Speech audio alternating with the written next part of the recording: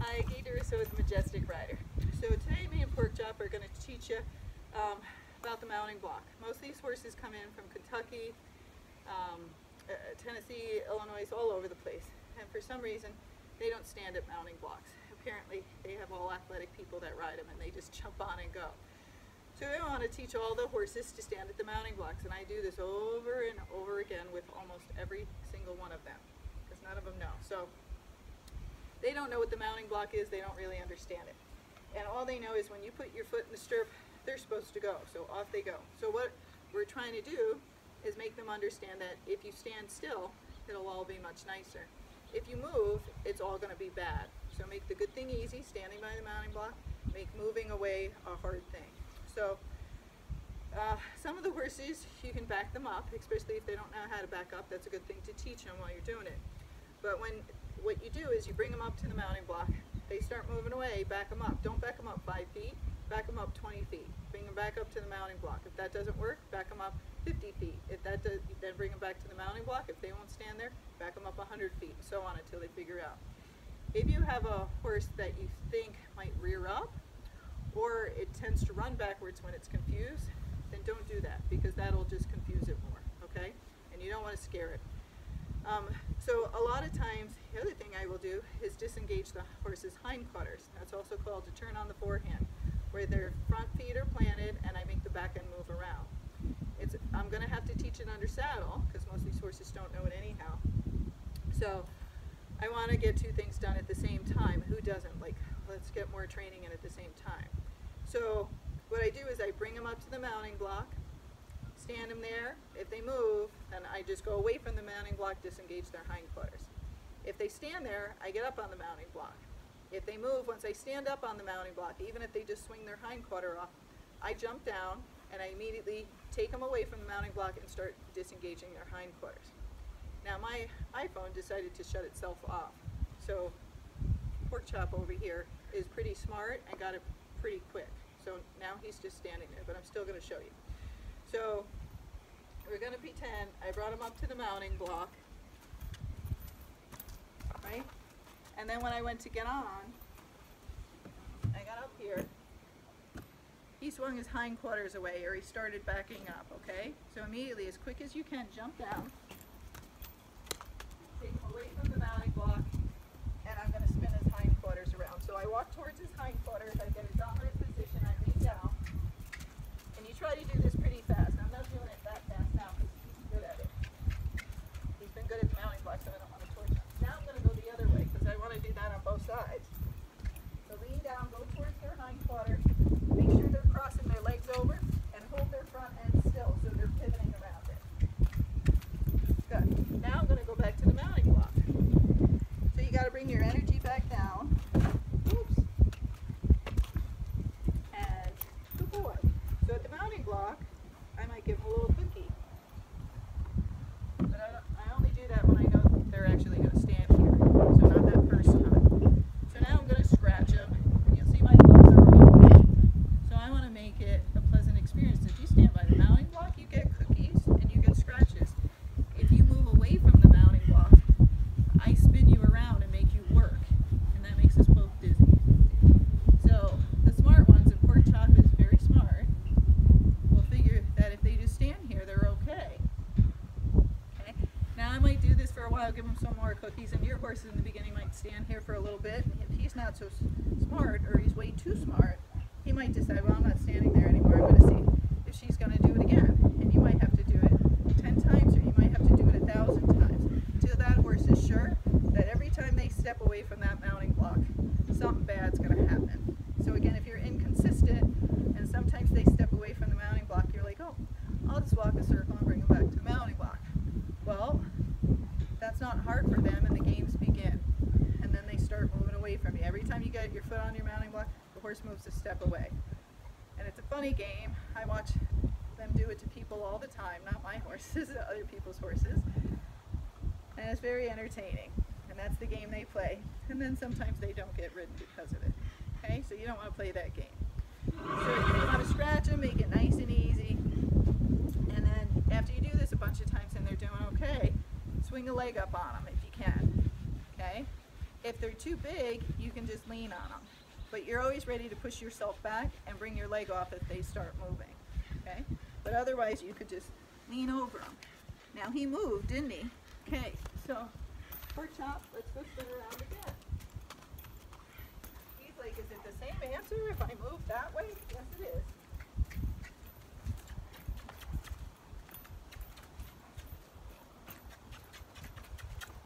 You gotta really do it enough that this is pretty annoying. Alright, he thought he could touch my jacket. Now I'm gonna go the other way. Pork chop's like, where the hell did I arrive on that trailer? And like it's Gay's camp. Okay, Gay's boot camp. Teach you how to be a good horse. Alright, so now we're gonna stand here again. So this time I'm not going to give him a cookie, because last time he didn't do it that great, right? So now I'm going to stretch him. Now he moved away, didn't he? So we're going to go again. Away from the bounding block. Now I might go where they were moving, but the camera won't show it.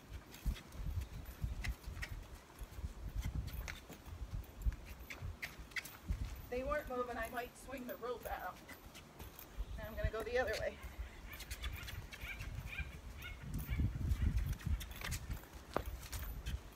You'll see he's trying to move me with his head. The horse will do that. Oh, I guess you can't see me at all.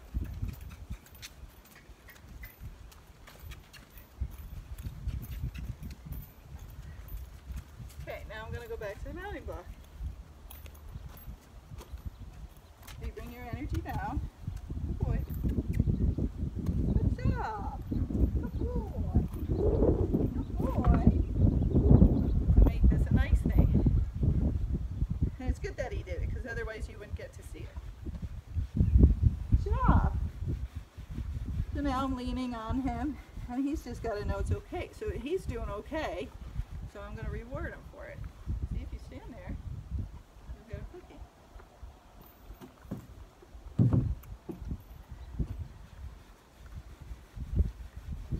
Now remember, he might not have ever had this done in his life. Sometimes they're not saddle broke that well. They're not trained well, and they just don't understand. And then once they understand, they're much better with it. Scratch his neck. So I'm going to let him stand here for a while.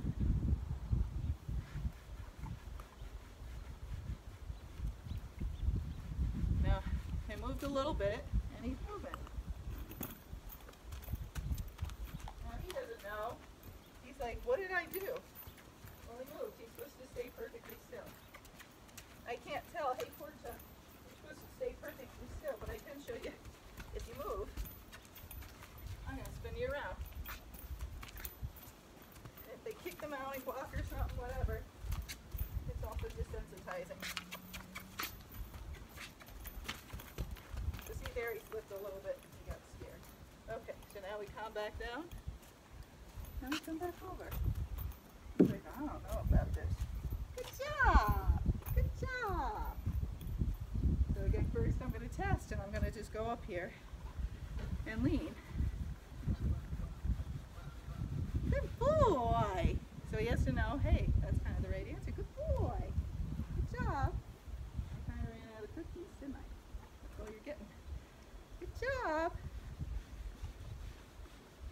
Okay. I usually try to do this after I work them, so I took them on a trail ride first.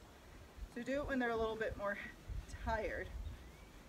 In the beginning, you just might have to have somebody hold them when you get on, or you might have to jump up there if you're good at it, and then come back. Do this at the barn. Remember, make the barn bad. Do this over and over again. Okay? See, if it was done right, they wouldn't care about this. And maybe he just has to remember, maybe it was done, and it was just a long time ago, because he's 11. All right. So he's doing a good job, right? Good job, buddy. You're so good. You make a big fuss. Good job. What a good boy. Okay. Okay. So yeah,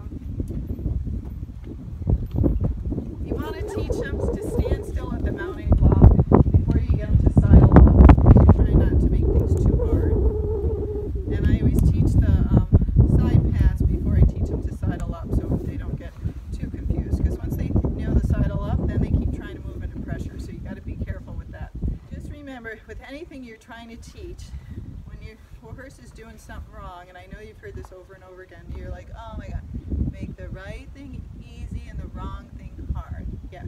So you just have to think about what things are hard. Backing up is hard for the horse. Backing up in a circle or a square is hard for the horse. Side passing is hard for the horse. Turn on the forehands are hard for the horse. Turn on the haunches are hard for the horse. Any of those things are hard. Things that are not hard, rearing up, kicking out, bucking, those things are easy for them, okay?